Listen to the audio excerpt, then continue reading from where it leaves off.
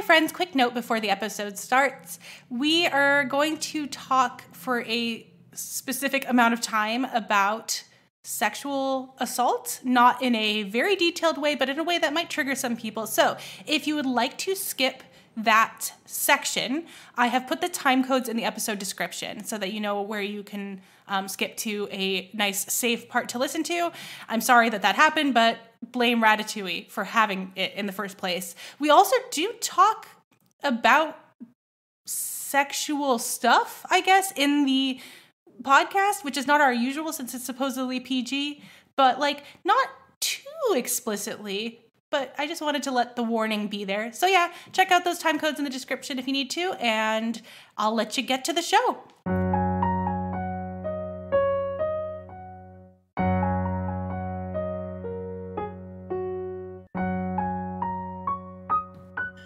Hi friends, welcome back to Not Again, the podcast that brings college-level analysis to preschool-level content. I am one of your hosts, Rebecca, and with me today to finish up our talk about Ratatouille is Martyn. Hello.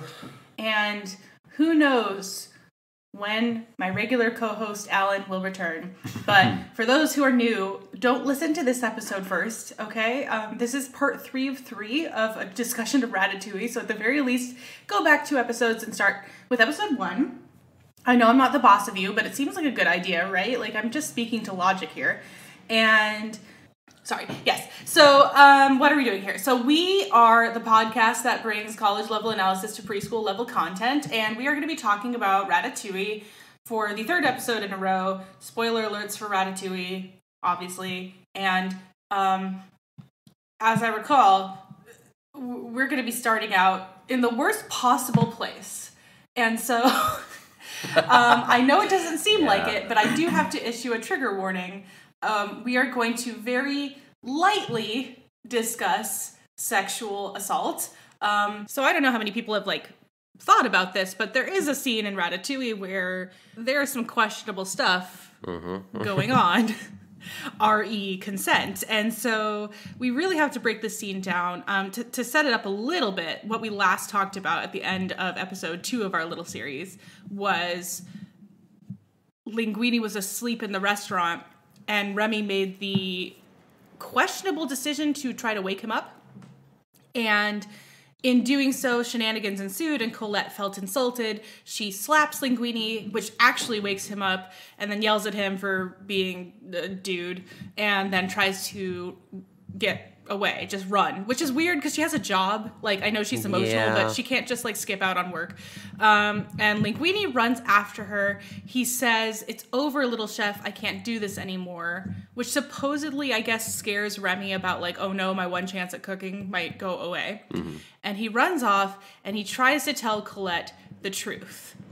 And he tries to say he has a rat chef on his head, but instead he says he has a tiny chef. And as he's saying that, there is an adult joke where he's like, I have this little tiny, and Colette's eyes flicker downward towards, his crotch level. And I have to admit I laugh at that just because it's such a quick little flicker. What are you trying to tell me, man? And then he says he has a tiny chef who tells him what to do, and he's fumbling. And Remy, meanwhile, is like, don't you dare. This is important. He's like, don't tell her about me, right? He is insistent, do not tell her about the rat chef. So, as Linguini is about to tell her, in order to, stop him from telling the truth, Colette at this point has already tentatively reached for the pepper spray in her bag because Linguini is acting like a maniac and she's not sure if she's going to need it. And then Remy tugs on the kiss the woman who might not be willing hairs on Linguini's head and makes Linguini kiss Colette. And there is a moment where Colette isn't sure she welcomes this. It's played for laughs where she's still kind of holding that pepper spray and she's like, do I, don't I spray this man with pepper spray? And she doesn't. So I'm trying to talk about this so delicately. Because she decided that she welcomed the advances by the end of it, it's okay that she was uncertain about it at the beginning, which is not great. Yeah, no. It's a trope that comes up a lot in kind of comedy shows and romances and kind of romantic comedies, I guess. Where this idea that they're taking a chance on it and the woman isn't expecting it, and it turns out that they happen to like it, and that it's therefore harmless and then it doesn't really hurt anyone. But it's played that way in such a way that almost as if it's trying to justify the initial action. Yeah. Because Colette wasn't prepared for it. I mean, arguably Linguini wasn't either. Neither of them really knew this was going to happen. It was Remy that was responsible ultimately, at least at first. And it's hard to tell the point at which, the extent to which Linguini is able to kind of control this or push back against it, because that's not really clear. But what we do see is someone who is feeling threatened by a coworker, justifiably or not, and is then like assaulted by that coworker in a way that, from her perspective, is quite aggressive, and which she then is, for those first few seconds, is still unsure how she feels about it, and that alone should have been enough to say that this was a bad thing that was done to her. That she happened to like it after the fact doesn't change that. It doesn't justify anything, nor does it justify that. Like, I think what the movie makers wanted is like, look, Linguini isn't responsible for this either. Remy made him do it, and it's like, okay. They just really wanted a comedy, like, interrupt the thought with a kiss scene, yeah, which is such a trope. Yeah, but imagine this is too dark for a Disney movie, but imagine the dissension between them if she hadn't liked it. I mean, look at the kind of trouble Linguini would have been in just because Remy wants to continue being a cook, right? It's also worth noting at this point that as far as Colette is concerned, Linguini is the chef's favourite. She doesn't know yet the context for what happened in that office, which is why she was mad at him that morning. So you can kind of read maybe into that scene that she is afraid to push back against him because she might lose her job. In a real world and not the cartoon world, yeah, absolutely. This happens all the time. People abuse their power to, ensure the silence of those that they are threatening.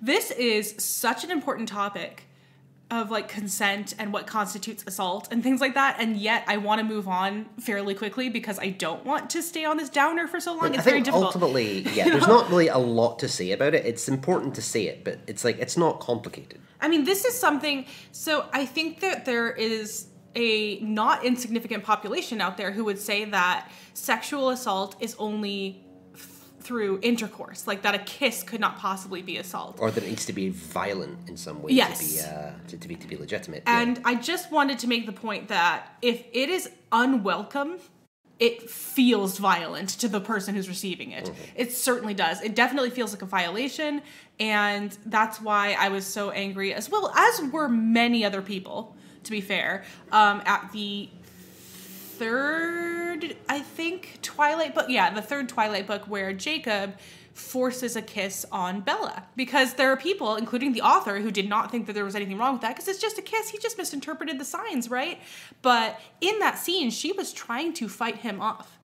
And when she tells him that's what she was doing, he says, "Oh, I thought you were trying to encourage me." And like the disgustingness of that scene, it's like, because or it's a woman doing it to a guy and then it's comedic, right? I mean, there's just so many, I don't know what I'm trying to say. Consent is important in all aspects. But it's also worth noting, like, consent is not just, there's more to it than just someone saying yes to you. Yes. That you have to consider whether they're feeling coerced in that situation or threatened. And I think there's certainly ways you could read this scene with Colette in the alley as her feeling in some way coerced. And again, because she doesn't have the context for what's happening. She doesn't know that Linguini has no control over his body right now. She doesn't know that he is not, like, using his newfound kind of authority with the chef to take advantage of her. She doesn't know these things. There's a very dangerous precedent set as well with this idea that in this context, the belief that the ends would justify the means. Like, as long as she likes it by the time I'm done, it's okay that maybe she wasn't sure about it in the beginning. Well, because what that tells you is that what you did in the first place was the right thing to do. Exactly. And it just happened by chance to be something she was okay with. But you didn't know that going in. And you don't know that if you do that to someone else that they'll feel the same way. To kind of end on a better note, I guess, about this is I have been reading a lot of romance novels lately, and I can't really talk extensively about them because this is jokingly a PG podcast. Like, obviously we talk about, like, as the last 7 or so minutes will indicate, you know, we talk about some pretty heavy stuff. But I discovered an author I rather like. I mean, as with anything that I label historical romance, please understand that it's actually historical in scare quotes romance. Like, I mean, I've never read a historical romance where I'm like, this feels 100% accurate. You know? Like, I can totally tell this would have happened such and such hundreds of years ago. They are definitely wearing hats here. As Heather Sinclair, my best friend, will tell you, there was one time I was attempting to write a historical novel when I was a teen, and I don't know why I thought I could, considering my knowledge of history is not good. And at one point I demanded of her, because she's smarter than me in every way, did they wear hats? Because I knew in some level that, like, there was a time in history when people always wore hats, but didn't really grasp when, why, or how. And so that has followed me well out of high school. But no, so the author's name is, I'm going to double check this actually so that I'm not, thankfully I have Libby. Libby, come support my podcast so that I can support you. I love you, Libby. Not a woman named Libby, mind you. It's Although for any Libbies out there who want to support the podcast, yeah, feel free. Yeah, also, you know, if your name is Libby, Courtney. Okay, I went with Christina. See, I got the C right. Okay, so her name is Courtney Milan. I follow her on Twitter. I like her writing, regardless of whether her quote history is accurate or not. It never is. Let's face it. Like, the thrill of a historical romance is that, like, there's this dude who's been raised to believe that women are possessions, but then he realizes maybe they aren't. Maybe they're people. And it's like, ooh, I'm titillated by this Shocking. idea. But also, he's good at romantic things.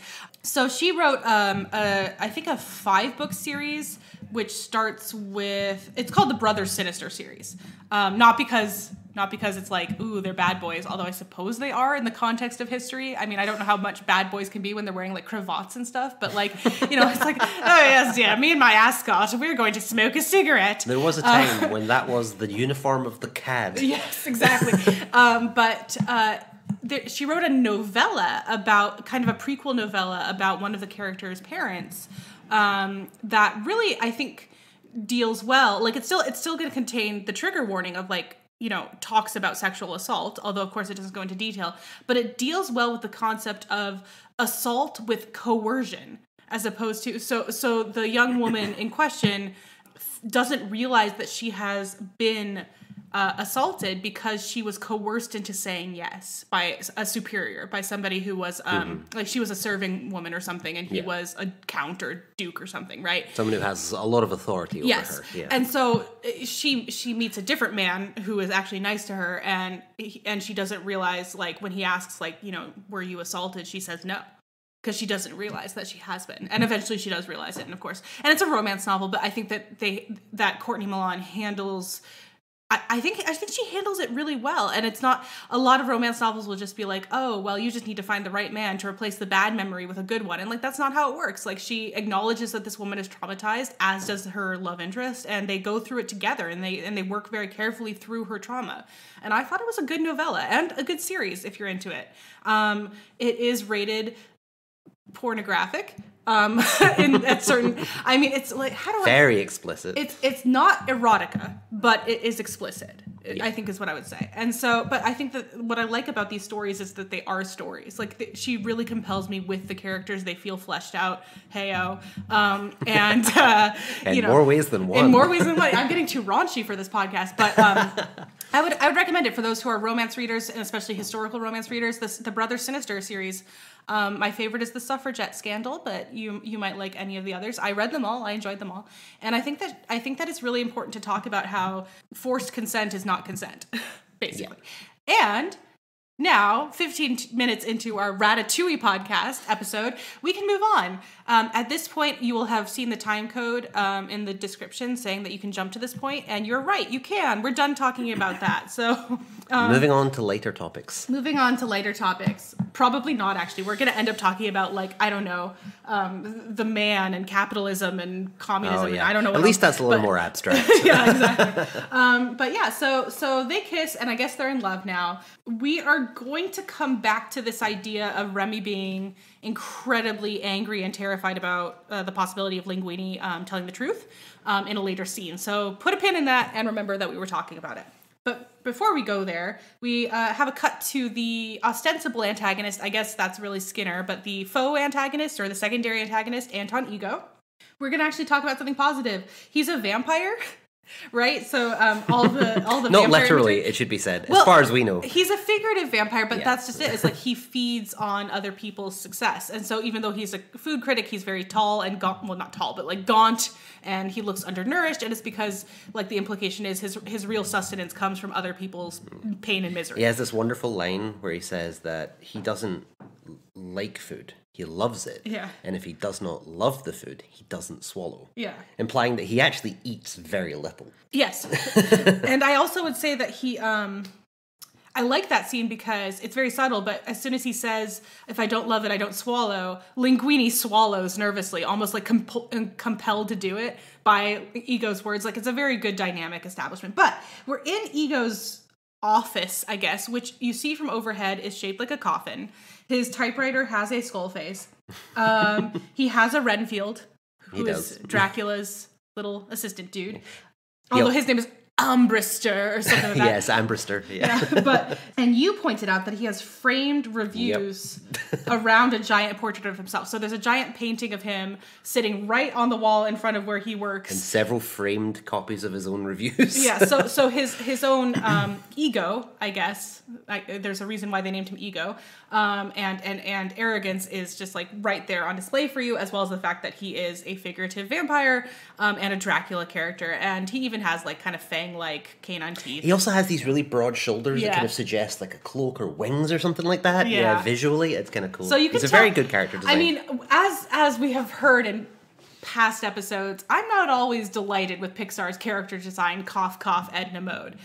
But in this case, they put some good thought into it, and I liked it a lot. So it's worth saying, I think, on the subject of Anton Ego, that he is one of many examples of Brad Bird really just taking shots at critics in general. Oh yeah, you said that he has a problem with critics. Yeah, he does. He doesn't respond well to critics who don't like his films. And there's a lot of there are a lot of film critics out there for whom Pixar and Disney movies are not really something they enjoy. So that happens a lot. So the effect of that is that Brad Bird sometimes has characters in his movies who are him just saying, haha, critics are stupid. Yes. They shouldn't be criticizing things. They should be loving them. And all they need is a quick flashback to their childhood. But we'll get there. So we've been introduced to Ego. His little Renfield person tells him that Gustos is popular, which instigates, I would say probably Act 3 of the movie is just like Ego enters and threatens everything. Yep. So we set the scene for Ego to burst in later and, set up the final act of the movie. And meanwhile, we are in the Linguini and Colette in love montage, I guess, of the movie, where, they're checking each other out in the kitchen. They're taking wild moped rides throughout the city. Like you do. Yeah. Which, when you're in love, you often moped together. And there's another scene that I really dislike is when Remy's trying to cook and Colette tries to hand Linguini a different ingredient. I think I already talked about this, but whatever. Where she says, no, use this, it's better. And Remy insists on trying to prevent Linguini from taking the jar of ingredient, not like even using it, just taking it. And this is where we talked about how like it's clear that Linguini struggles to like fight the control that Remy has over his body, because Linguini is like trying to reach for the jar and Remy's pulling back, and Linguini has to use one arm to help push the other arm towards like he has no control over his body. And the thing is, Remy, just take the darn jar And then, like, when Colette turns back around, have Linguini put it down somewhere. Like, there is no harm in just taking it. It's not like she was going to watch and be like, now put it in. Yeah. I'm watching you. I think I think you're supposed to read that scene not so much as him not wanting to use the ingredient as, like, him lashing out in jealousy. Like, he's a little bit jealous that Linguini's spending more time with Colette and with paying more attention to what Colette's doing and less time worried about the cooking and what Remy wants. And I think that was certainly how I read that scene. It's like he's acting irrationally because he's jealous. Maybe he's threatened by her. Yeah. Like, he doesn't like the idea of another cook trying to step in on his turf or something like that. Either way, he doesn't like her. And this is really quickly where they take the wild moped ride, and Linguini, for some reason, is still wearing his chef's hat with the rat underneath it. And that's so weird. They drive off, and the hat falls off his head with Remy in it. Remy runs out of the road, nearly gets run over by a car. And this is where the diners in an outdoor area of a restaurant see him and start, like, either throwing or dropping wine bottles at him. I brought that up in episode 1, I think. So that happens, and he says he's reminded of how fragile it all is, which is weird because of the scene where... Well, we'll get there, but where the scene where Linguini finds out he's the owner of the restaurant and Remy wants him to reveal that he has a rat on his head. Like, you know how fragile it is, and yet you seem willing to... Anyway, we'll get there. I know I say that a lot. It's worth noting in film time, the gap of time between Remy desperately trying to hide his own existence to him being upset that he's not being revealed to the world. Yeah. It's very short. Very short indeed. We will speculate about why he suddenly feels like he wants it revealed, but I'm spoiler alert, I won't be happy with any of our speculation. Anyway, so to get there, this is a scene. So I had an eccentric theater teacher for my theater elective in high school, and she did say one thing that really resonated with me as a writing thing as well as an acting thing. She said that in acting, the pinch should always justify the ouch. Meaning, if somebody walks up to somebody else and pinches them, and the person who received the pinch starts screaming bloody murder, it's not very believable, right? So if someone gets shot, they can scream bloody murder, but if they get pinched, they might go, hey, don't do that.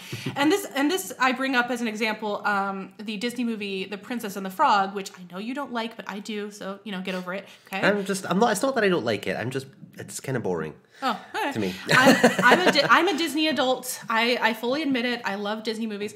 I think one of the things that happened with Princess and the Frog was just, like, considering how low my expectations were for that movie. I saw it and I was like, really? This is fine. I still remember the trailer being like, everyone talks about the princess kissing the frog, but nobody talks about what happened next. And I'm like, no, they do. It's the end of the story. Yeah, they go, the princess kissed the frog and he turned into a prince and they got married. They literally do talk about what happens next. Yeah. Anyway, so as a quick note, just as kind of a funny thing about The Princess and the Frog, Heather and I have tried to watch it multiple times, and Heather has fallen asleep about halfway through every single time. Yeah.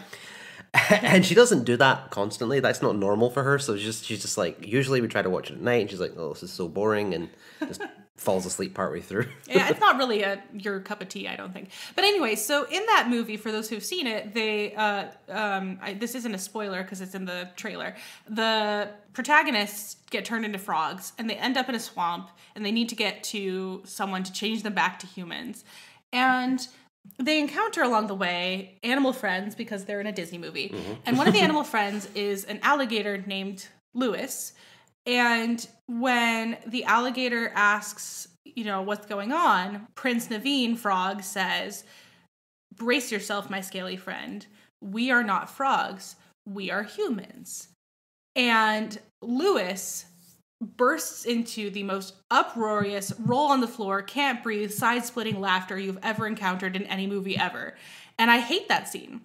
Because what he said was not that funny. Not even to an animal who's never encountered the idea of a human being turned into a frog.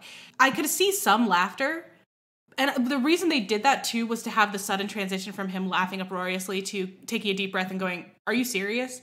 Like, I get that. It's for comedy effect. But I don't think that metaphorical pinch of we are humans justified the metaphorical ouch of laughing that loud and long and hard. I think it's worth saying, as someone who also studied theatre and studied drama, and I'm familiar with this idea. Yeah. And one of the things that I've learned about that is that sometimes the pinch isn't obvious. Like, sometimes the extent of it isn't obvious, and usually, sometimes what it's trying to do is tell you something about the character. Like, as you say in the metaphorical example here, if someone pinches someone and they start screaming bloody murder, maybe it's not so much that the pinch was painful, but that person's just very sensitive. Yes. Maybe it tells you something about them rather than the action. Yeah. And there's different, and that opens it up to different ways of reading it, and it opens it up to the possibility of this might just be a heightened world where you're meant to read that as more painful than it really is, or then it tells you something about the environment, or maybe it is, as you say, it is just not communicating the idea effectively. And I think you've got to use your judgment to some extent, whether and how effective you think a particular approach is.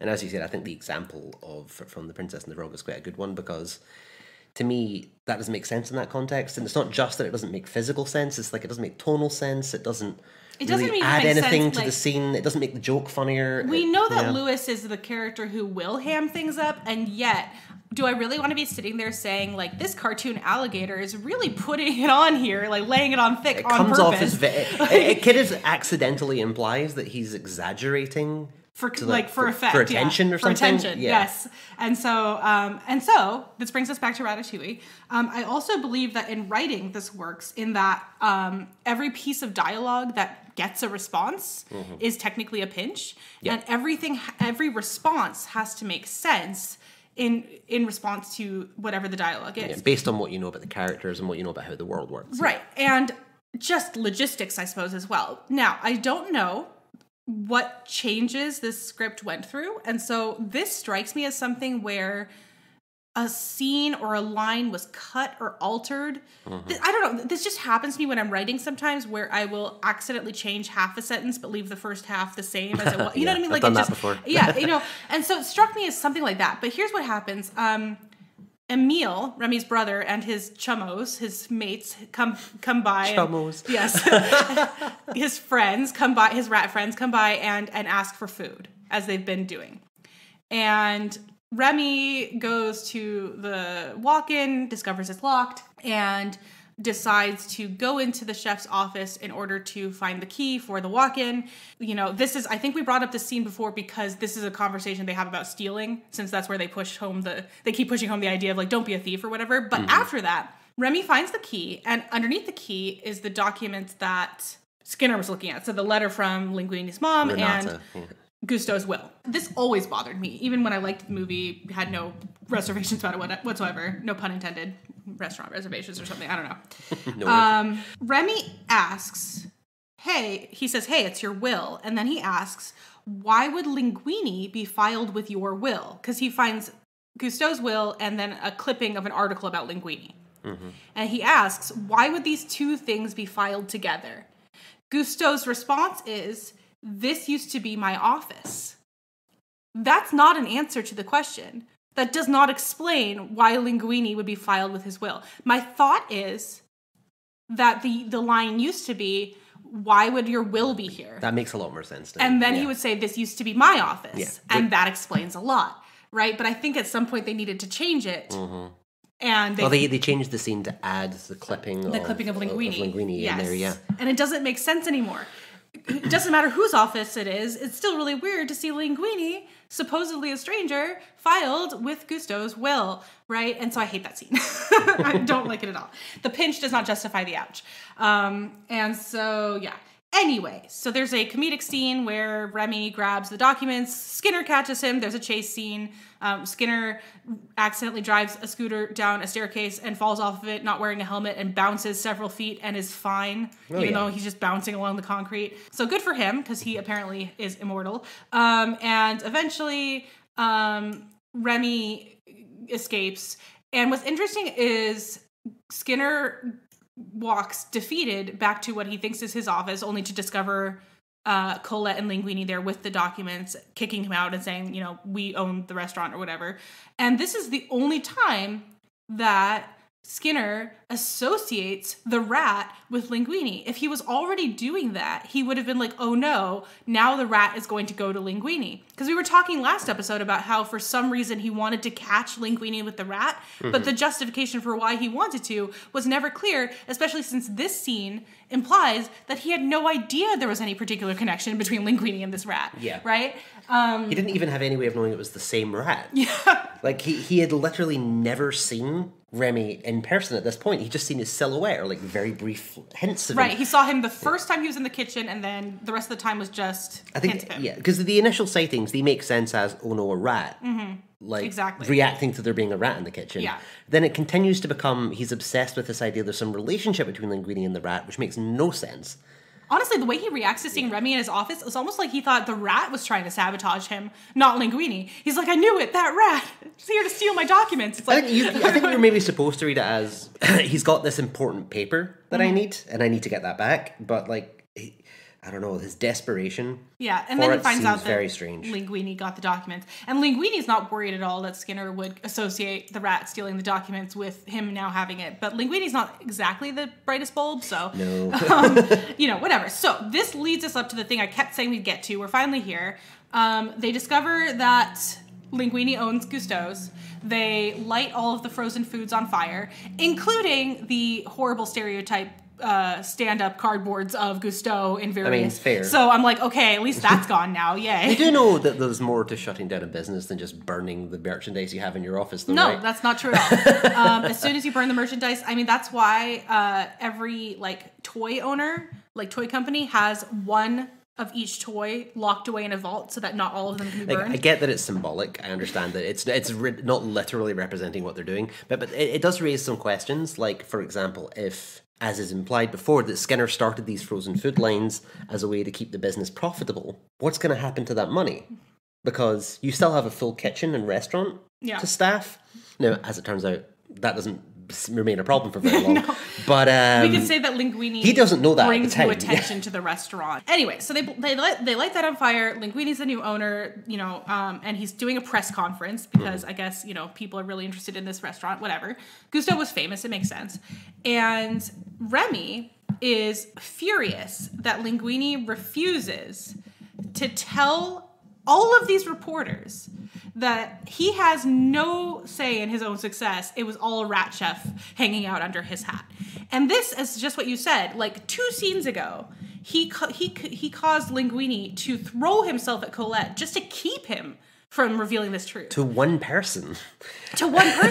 And now suddenly he wants Linguini to reveal it to all. Now, and again, this has a live action Aladdin problem of like, he's gone from being quite humble and happy with his lot in life to being like big headed and I want more in the space of a second.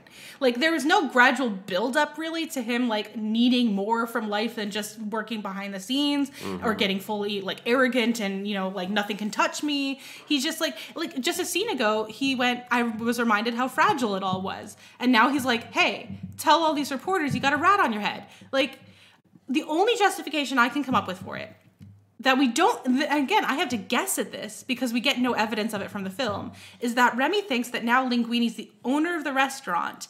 He won't fire himself for having a rat on his head. So why not just tell everybody about it? But even that doesn't make sense because Remy is fully aware that rats aren't allowed in kitchens. And so it's not about like Linguini won't fire me. It's about once people realize there's a rat there, they're going to be like, close this restaurant. Rats killed half of Europe a long time ago. It's also worth noting that it's been impressed on us multiple times in the film that the problem with people's reactions to rats is not just that they don't like them, it's that they will try to kill them. Yes. We've had several lengthy scenes now of people attempting to kill Remy on site. Yes. And there's higher things at stake. And again, I understand wanting to have that turn in here. You have a moment where the character who has laboured behind the scenes for a long, long time and has actually put all the work in to earn this success is not getting recognised for it, and that to me makes sense as a character beat. Like, he gets frustrated that he's being ignored when it's his work that's making a place famous, and then just when he thinks he's about to get the attention he wants, someone else gets it instead. I think it's Colette in this scene. Yes, he says, and again, that might tie into the read that we're supposed to read him as being kind of jealous of her, Colette. Yeah, I can see that. But it's what we call unearned, meaning that the sudden shift, the shift in character, has not been demonstrated in a way that feels natural. Right. We saw one scene where we have to infer and assume a lot of things that we're not shown or told about. Yeah. We're just kind of in a way that doesn't make sense for the film. I mean, actually, what we are shown and told is that Remy is incredibly conscious of how precarious his position is. Every time Gusteau's like, don't wreck your chances. You could get fired. He's like, don't worry. Like, I know what I'm doing. Like, I know how important it is for Linguini to keep his job because I know that I could lose my job if he does. He has been conscious of this the whole time, and right up to making Linguini kiss Colette. And then suddenly it's like, this seems like a great time to reveal all. Nothing has changed. No, nothing materially has changed. Sure, Linguini won't fire himself, but the public's opinion of rats is the same as ever. And in fact, as we know, as soon as the public becomes aware there's a rat in the kitchen, that kitchen is shut down. Yeah, we'll learn that later. So that happens. We're getting kind of along here, and I kept telling you that it was going to be a short episode. Why do I always lie to you and myself like this? We all do this. That's how we get through life. Yeah. Why is Edgar Allan Poe a health inspector? Did he just does kind of look a bit like him, doesn't he? All right, moving on. So we've already touched on this. So one quick note about that, just a quick aside. It's very funny that a health inspector has a one-man department who has is it 3-month waiting list? 3 months. Yep. That's not a thing. If someone reports rats in the kitchen, they get investigated quickly. That's right. I forgot to say that. Yeah. He's like, I know that there's rats in Gusteau's. And he's like, oh, really? Well, I'll check it out in 3 months. It's like, no. If By that time, you've got several dead patrons. There's a difference between I'd like to schedule my regular health inspection and I have noticed an infestation of pests in the kitchen of this restaurant. Besides which, you don't schedule your own health inspection. No. The health inspector does that. Yeah. So, I don't know. Edgar Allan Poe just doesn't care, I guess. He is so depressed over Annabelle Lee. I forget her name now.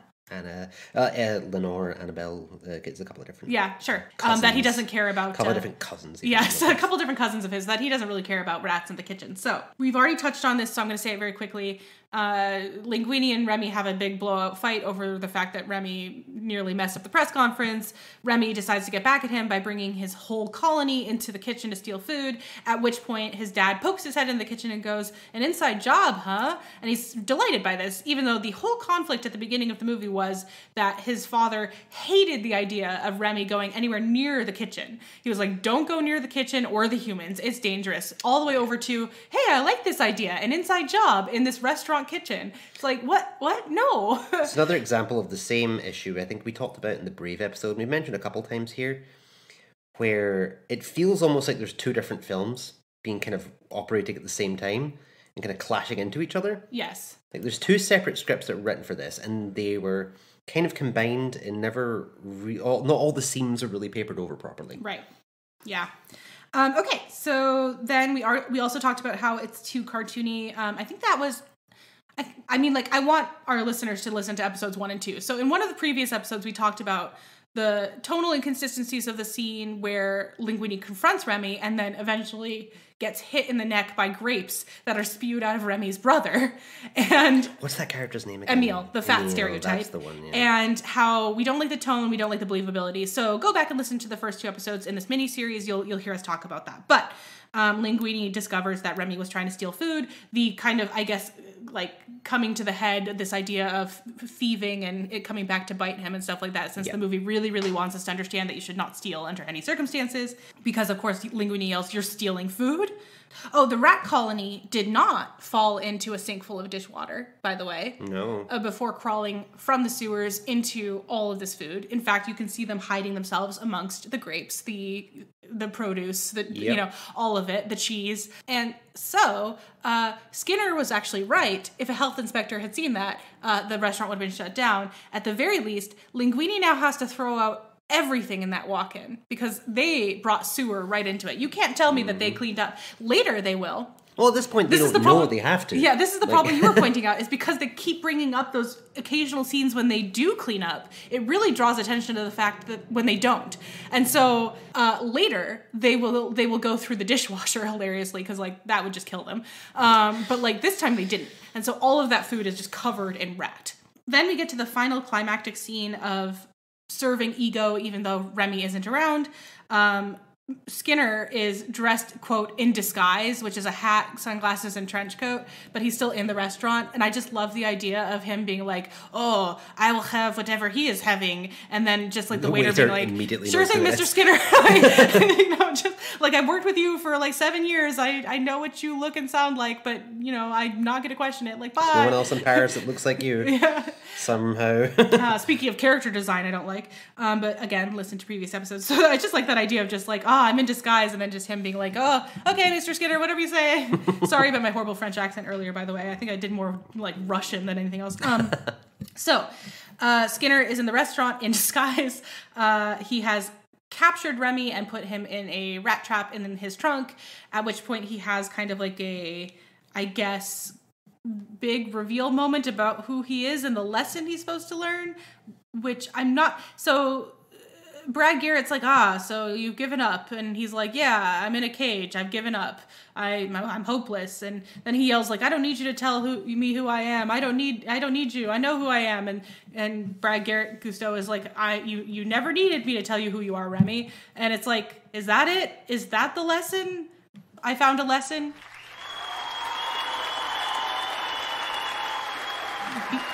You've always known who you are. Be true to yourself. That's always the lesson in a Disney movie. Just be yourself, and that's fine.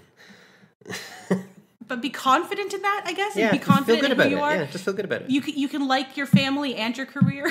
It doesn't have to be one or the other. Unlike what Hallmark will teach you, you can actually have a career and a family. The two are not diametrically opposed. Or mutually exclusive, or whatever you want to say. So yeah, so they have that moment, and then, and I guess at this point I wrote the movie is trying to make too many points. And I think, I don't exactly know where in the movie I wrote that, but I think it's true. Yeah. Right? I mean, they have don't steal, they have be true to yourself, they have, family is important and all that, because they definitely have the we're not cooks, but we are family message coming from the dad. So there's like this whole family thing going on there as well. And I think you can make a case that these are all things that connect to each other. Because the idea, for example, that they don't have to be cooks to be effective in a kitchen, it kind of ties in with the larger idea that anybody can cook, which is the quote from Cousteau. That's another lesson. That, is like the idea these things all connect to each other. Don't let your humble roots, and then also don't be afraid to die for it. Yeah. It is Remy like bravely bursts into the restaurant willing to die for his dream to be a cook, and it's like, I think it is a little undercut by the idea as well, though, that the only way that you can do this, that you can be a part of a cooking kind of environment, even from humble origins, is if you do exactly what you're told by a genius. I guess. I mean, it's just there's so many. You're right that there's connections, but there's still so many threads, and they don't tie up very neatly. No. In fact, it isn't until Remy is willing to die for his dream to be a cook that his dad respects him. He's like, wow, my son nearly took a cleaver to the face for that. I guess he is serious about this. I guess I will give him my unconditional love and acceptance. All right, let's go cook for him. And then he's like, we're not cooks, but we're family. And then they drown in a dishwasher. And Remy's like, oops, I did not test that before I put my entire colony in there. Turns out that hot, boiling, soapy water will just kill my family. Oops. Oh, no, fine. They're fine. It's a cartoon. And I also, I wrote, because at this point, Linguini stops them from stabbing the rat with all of their kitchen knives, which again, probably you shouldn't, right? You're using those to prepare food for people. And they all walk out on him after he reveals that he had a rat helping him cook. And I'm like, wouldn't one person be like, yeah, sure, whatever? Like, wouldn't the dishwasher or one of the waiters be like, fine? I think what we're seeing here, though, is they don't believe him. They think that he's kind of lost it. Okay. And they want to get out before the whole thing collapses. I think that's how we're supposed to read that. Because what we have here is a restaurant that's already kind of teetering on the edge, that recently made a comeback, but is still a bit precarious and it's about to essentially throw down with its most dangerous critic. What an appropriate analogy. Yeah. The rat's abandoning a sinking ship. I mean, kind of, yeah. So. And what we there have is that it's essentially having a kind of showdown with the most dangerous critic in the city, who could ruin them completely. Yeah, and he's got a rat on his head. And they all think, well, we're done here, I guess. Time to move on and find another job. Yeah. Well, I find this hilarious because I don't remember typing this, but Colette is the last to leave, and she lifts up her hand and tries to slap him, and I wrote, she's gonna slap him because he thinks a rat can cook. It's such a wonderful reason to slap somebody. How dare you think a rat can cook? Hata! I think we're also supposed to see in that she kind of connects that to what he was saying in the alleyway before, and that it wasn't just awkward fumbling. Like, he really was a bit sort of, he was being serious in his mind, and he maybe wasn't as together as she thought he was. Logic to this. I'm just trying to be as fair as I can. I appreciate you playing devil's advocate, because as much as I love these movies, I'm also very unforgiving. So anyway, they all walk out on him. Linguini says, "Thanks for trying." It's the belly of the whale moment. Then his dad's like, "Here we are, rats to cook, blah, blah, blah." They go dishwasher themselves. Then they start serving food. Linguini discovers that his joy with and his ability to roller skate is all he ever needed from life. So he becomes a roller skating waiter in a fancy restaurant. They serve the soup, I think, to Ego, and he lifts a single eyebrow in question as he tastes it. So he's not entirely sold on the restaurant, but he's not ready to condemn them either. And then they serve Ratatouille to Skinner and Ego. It's the name of the film. Yes, No, I'm just kidding. Of course, it's the name of the film. And Ego eats it and has a rather hilarious flashback, at which point Heather Sinclair had to explain to me that for some reason French children find vegetable stew to be a delicious comfort food. Backwards country that it is. Oh, okay, so it's worth saying it's not just a vegetable stew. There's more to it than that. Is there chocolate in it? No, there's not chocolate in it. Okay, so there you go. And he has this flashback. It's hilarious. He symbolically drops his pen and he loves it. And then Skinner's like, "No, this is impossible." And he tastes it. And he has, I have to say, some expressions and actions that imply that this food has done a lot to satisfy him. And I can't see it any other way. He has a buildup, a climax. It's all there. This episode has been very sexual. I'll put a warning at the beginning. There's something very funny about that scene, because I think it gave a lot of people who haven't seen it before a wrong impression of what Ratatouille looks like. Yes. Because what they actually serve to Ego is a very unusual take on it. It's a very, what you would call elevated Ratatouille, because it's meant to be a simple, what they would call maybe a little derisively a peasant dish. Yeah, the idea is it's made with, calls it that. Yeah, it's made with ingredients that you would have grown in a local farm, that you would be able to make at home fairly easily. I think that's why they have the flashback scene. It serves two purposes, because it also shows what Ratatouille looks like. Yeah. Right? He has this big bowl of chunky vegetables. It looks nothing like what he's been served. So not only does it show why he has this nostalgic connection to it, but it gives us an idea of what a typical Ratatouille would look like. Yeah. So, and of course, I hate vegetables, but the version that Remy makes does look delicious, and I think a lot of YouTubers have made it to be this is how you make the Ratatouille from Ratatouille, and I would probably eat it. I probably would. It looks delicious. It's probably very nice. But I wouldn't use it as a comfort food. I'm sorry. I don't care how much butter you put in it. It's not a chocolate mousse, okay? So anyway, right. So in this big climactic scene, the rats do attack and tie up both Skinner and the health inspector. Mm-hmm. It is played for laughs, and obviously I can see why it's funny from the context of a person watching a cartoon. But two men emerged from the kitchen that day with entirely new ideas about rats and possibly some trauma. Not necessarily positive ones either. Yeah. And Colette sees this happening too and just kind of looks away if I didn't see it, it didn't happen. Not my problem. And do they never need anything for the walk-in that whole night? They're locked. I think they just work around them. They work around them. They're "Excuse me, Mr. Skinner," kneeing him aside. You passed me that apple over there. We'll let you go later. We promise. This isn't a serial killer thing. The rats run over the health inspector's car in this horror movie moment as his little smart car won't start. That'd be terrifying. So funny. Anyway, so then they have a great night. Ego leaves after finding out the truth of what's going on. He doesn't slap Linguini for thinking a rat can cook, so good for him. And then Remy's narration says, "The only thing predictable about life is how unpredictable it is." And then it cuts to the restaurant being closed down for having a rat infestation. Which is entirely predictable. Which is an incredibly predictable thing.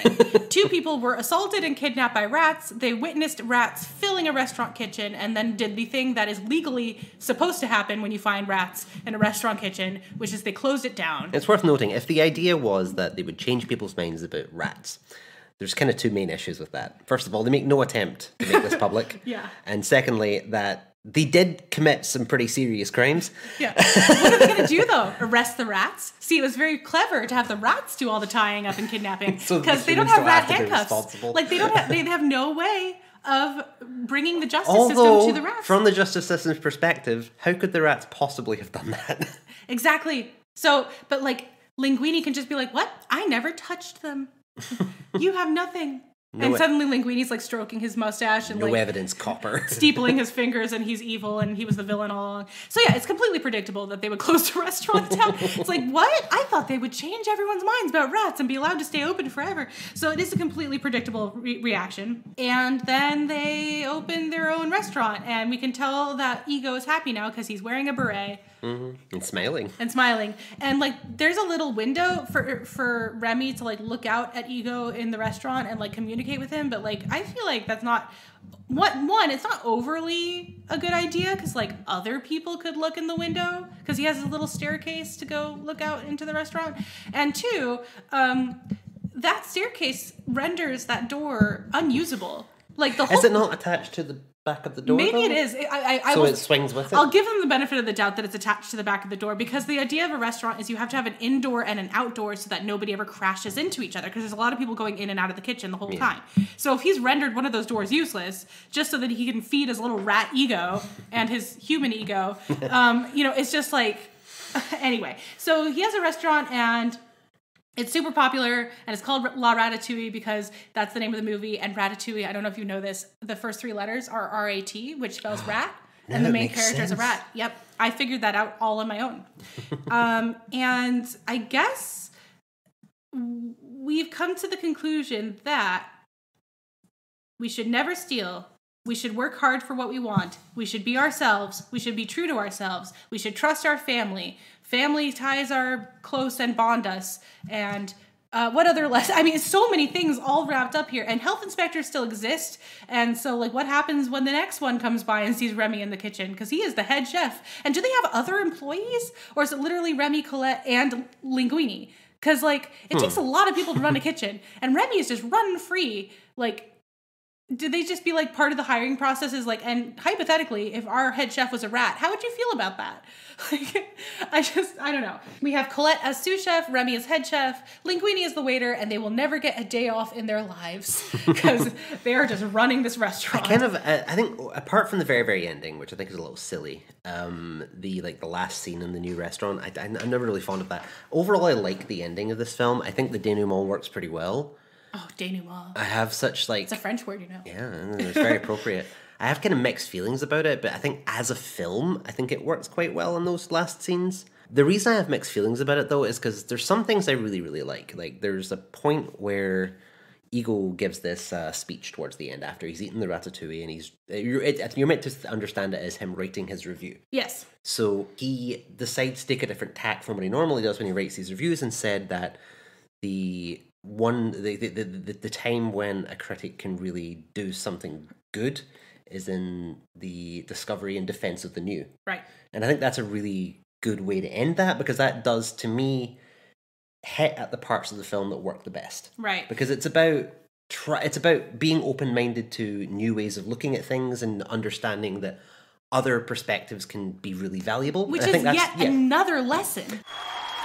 But I think of all the lessons in the film, that's the one that rings the most true to me. Yeah, and I think both because I think it's the most correct and because it's the one that the film chooses to focus on. Well, I think it's the one that comes through the clearest as well, and the least inconsistent. And don't be afraid to defend something new. Don't be afraid to be open-minded. But it bothers me because I think the one thing I don't like about it, I think that undercuts it, is that they have to frame it in terms of nostalgia. Yeah. Because the thing that changes Ego's mind is a dish that reminds them of his childhood. Yes. That's not new. He stacked it up, though, and he put a little leaf on top. But the whole point when he eats it is it brings back a specific memory. A sprig. Yeah. So, really, there's two ways important to me that I remembered the word sprig. Because there's two elements taken into account for that dish. Both the dish is very effective and very evocative. It produces very powerful feelings, which is great for a dish. You want that. But it also reminds him, and it also does this in a specific way for him because it reminds him of his childhood from a long time ago when his mother made him ratatouille. Mm-hmm. And I think I understood that as him saying, this is just like that. And I have very fond memories of that time, which is why I like it. That's not discovery in defense of the new. That is assimilation. Mm-hmm. You have a person who is a new kind of person doing the thing that's already acceptable to you. Yeah. And that's why you approve. Remy isn't making a new dish.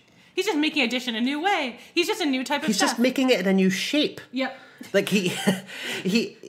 he's making a classic dish which you have a personal emotional connection to, and using that to sell the idea of him to you. That's not defense of the new. If we're going to bring this allegory of like the rats are immigrants or whatever to its conclusion, his defense of the new isn't the food, it's who's making the food. Yeah. And he's like, sometimes you have to let foreigners into the kitchen. They can make French food just as good as real French people. And it's like, that's not great. No, that's what we call assimilationism. Yes. The idea that outsiders are more successful and should try to become a part of what we think of as the normal culture. Right. His only defense and that's the only way that they'd be able to function in our society. And that is what ultimately comes through here. And I don't know if that's intentional or not, but I think it does kind of fit in with some of the other things we pointed out, like the example that it's wrong to steal under any circumstances, even if you're desperate. Even if you're an outsider who has no other options, you should never steal. You should work hard for what you get. And that ties to the same idea, because what you're essentially saying is that someone who's an outsider, who is in some ways metaphorically an immigrant in this case, should not act like they are. They should act as though they're one of you and follow the law. Just like they should act as though they're one of you and cook the food you like. Yes, you're right. The only defense of the new that Ego is doing is of the chef, but not necessarily the chef's practices or cooking. Because I feel like that speech is good. I like that I speech. do. I think it's in really isolation, well-worded. it's a great speech. Yeah.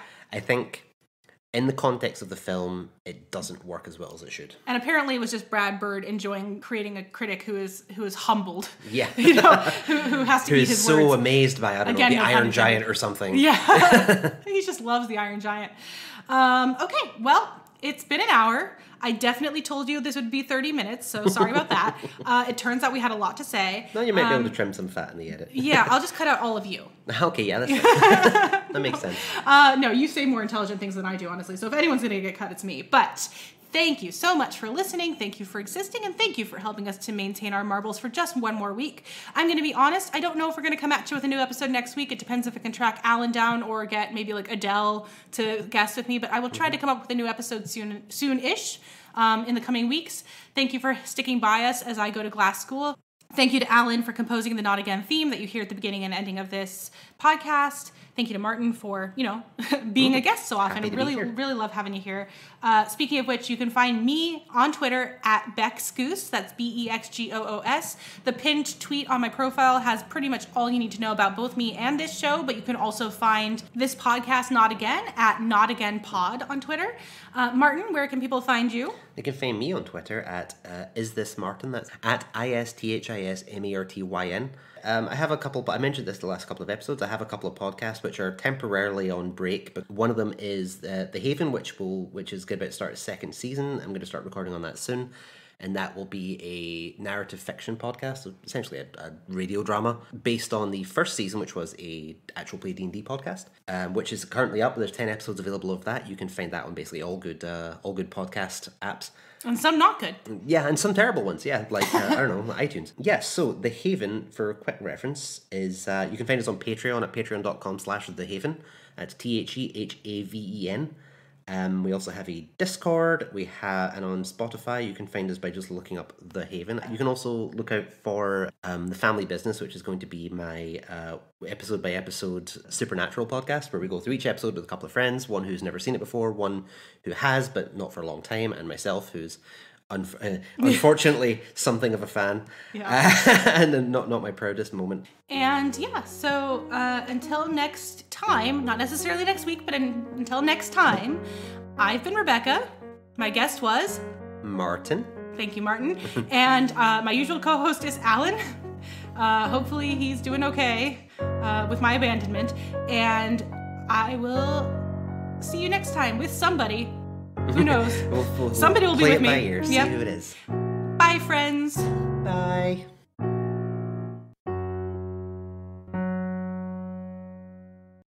Papa.